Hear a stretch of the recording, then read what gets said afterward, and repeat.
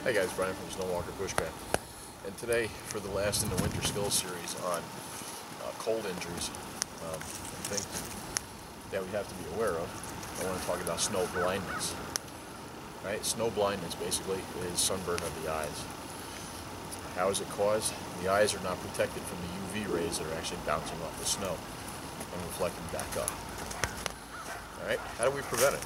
Well, basically, a pair of sunglasses. Alright, this will help greatly to reduce the amount of UV rays that are actually hitting your eyes.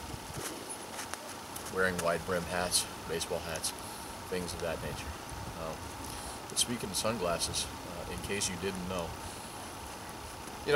go out and spend some good money on a good pair of sunglasses. Alright, don't buy these cheap $2 sunglasses. Alright, the only thing that those are going to do is they actually dilate your eyes so that they open up wider, because it's just a dark shade, because the eyes are searching for more light so that they can see through the glass or the dark glass itself.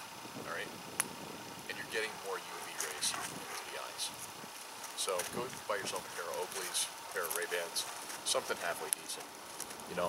Your eyes are, you only have two of them, and you need to protect them.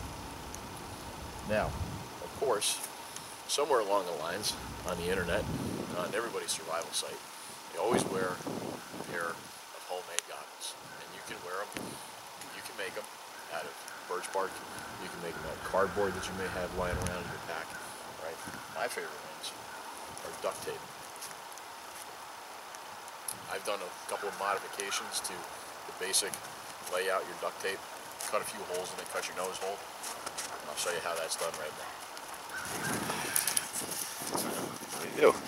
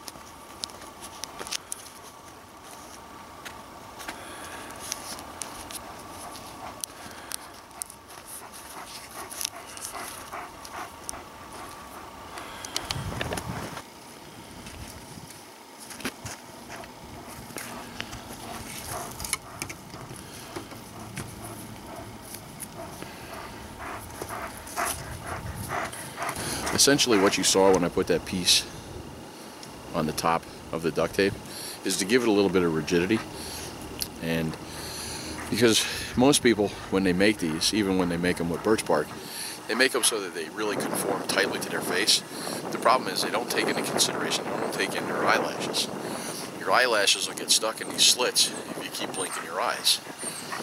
So I added rigidity to it so that when it's on your face, it creates a gap between your eyes and the slits. This way it doesn't impair your vision any more than it has to be right now.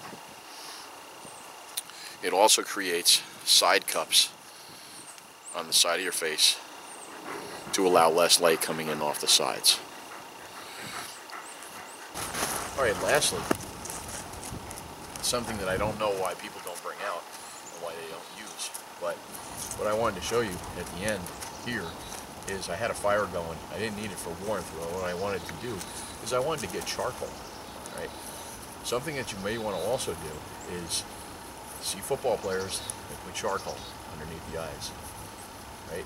You can do that, and that'll greatly reduce the amount of glare that is hitting underneath your eyes. So you can put charcoal right here, underneath your eyes.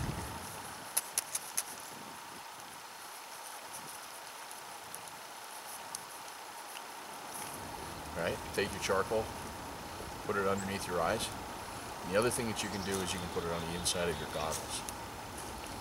That will also help reduce the amount of glare that's in your eyes. So, of course, everybody that makes a pair of these goggles, they always put them on and they show how ridiculous they look and how they look like Batman.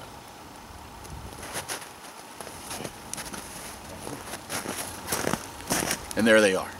Okay, you didn't think I was going to put them on. It looked like an idiot, did you?